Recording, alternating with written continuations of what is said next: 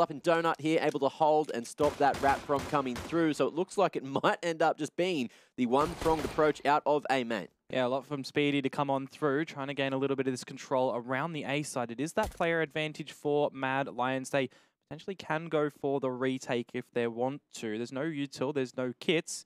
The engagements from the T's here in Sprout. They're going to be looking to take them. That is for certain. A little bit of a worry right now on towards JL. And they managed to dispatch him. Stuck in the temple, however. Lots of damage being delivered. And just like that, it's b0RUP to find the remaining two. And the pistol does go over towards the CTs.